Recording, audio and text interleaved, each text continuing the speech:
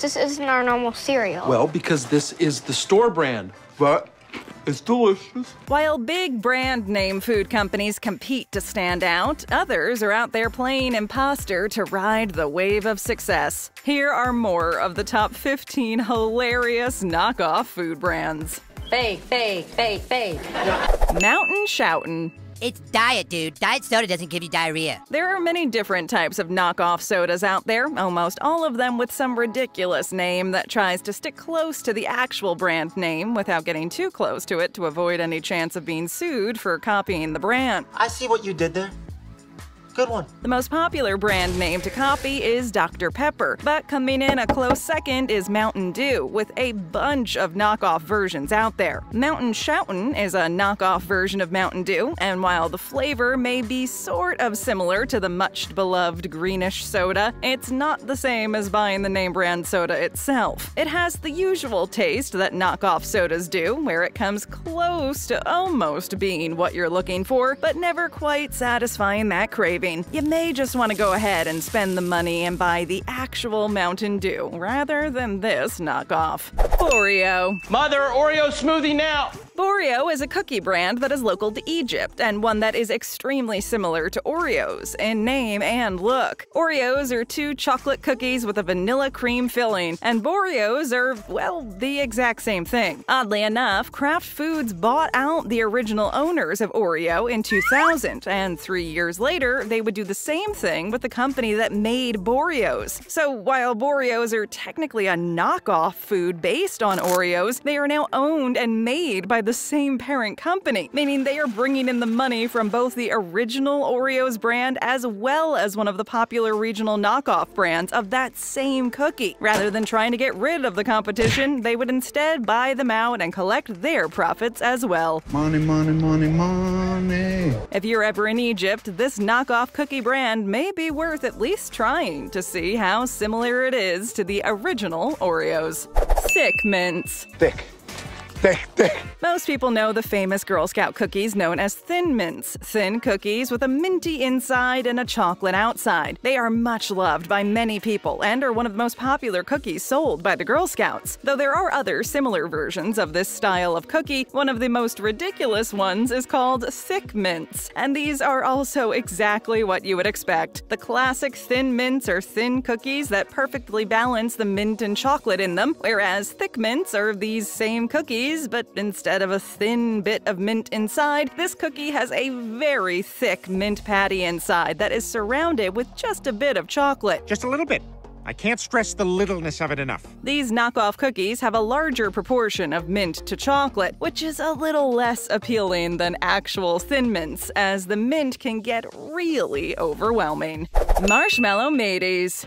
What is this glutinous monstrosity before me? Marshmallow Mateys are oddly named, considering they're a ripoff of Lucky Charms. With Mateys in the name, many people would think that it would be some sort of Cap'n Crunch knockoff, but it is, in fact, a plain cereal that has little marshmallow pieces just like Lucky Charms. While they're not as direct with their knockoff as some of the other alternate brands, they did take the general concept of Lucky Charms and renamed it so that they would not have issues with copyright. Smart, Ann. Smart. Instead of focusing their name and designs around the leprechaun, as Lucky Charms did, they chose to go with a pirate theme so as to not be that similar to the Lucky Charms brand. While they're not the only knockoff brand of the popular Lucky Charms cereal, it feels like Marshmallow Mateys are doing the best job at hiding in plain sight, and are worth mentioning above some of the other knockoff competition.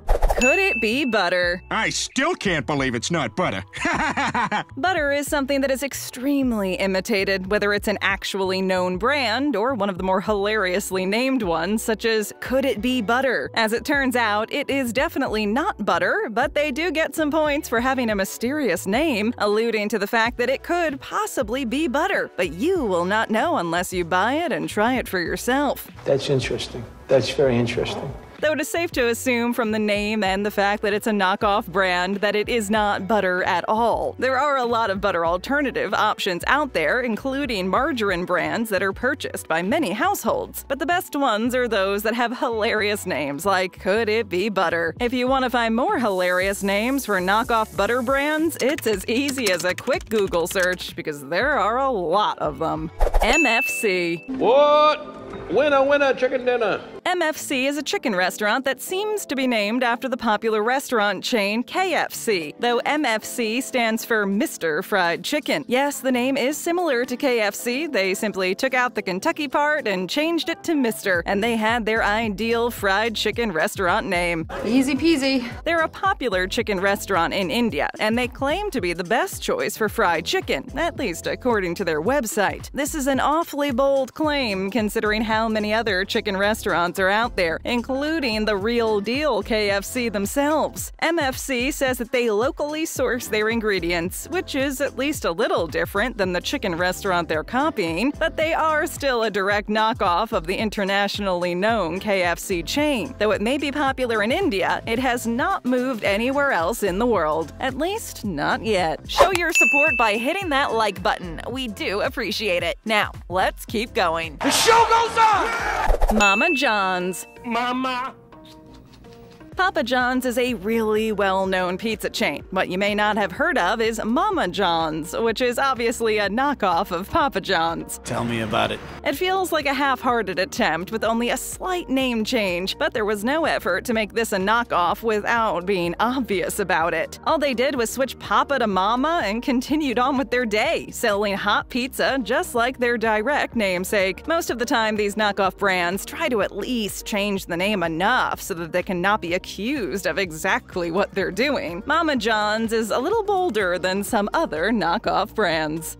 Legs. We're on strike. Hunger strike. You're eating potato chips. Potato chips are an extremely popular snack all over the world, and there are several different brands that are known for their flavors and quality. One of the most popular brands are Lay's potato chips, with a large range of flavors, including some limited edition and strange flavor releases. Playing off of the famous Lay's brand are the hilariously named Legs chips. What? These chips could make for some hilarious times. Asking someone to pass you the legs could be confusing and funny if they don't realize that you're talking about these knockoff chips. Other than trying to copy Lay's, there's no other reason for this brand to be named Legs. There are other names that could have been used, but for some reason, the producers of these chips decided to go with the name Legs. Maybe it was a ploy to bring attention to their product due to the hilarious name. Tic Tic. Tic Tac? Tic Tacs are very well known. These little candies come in easy-to-dispense plastic containers in classic minty flavors or in fruity flavors as well. They can be found in the pockets, backpacks, cars, and purses of people all over the world. There are even region-specific Tic Tac flavors, so it's no surprise that there is a knockoff with a very uncreative knockoff name. This knockoff brand simply removed the I and A from Tic Tac and replaced them with C's instead. Very original, Stephen. While it's not likely that these candies taste the same as the brand they copied, they at least put in some sort of effort to ride on the coattails of this well-known brand. They even come in the same type of iconic container that Tic Tacs do, and the logo would be easy enough to mix up with the real Tic Tacs if you were just grabbing for them quickly at the store. Party chips. Let's get the party started. Not the way I taught you.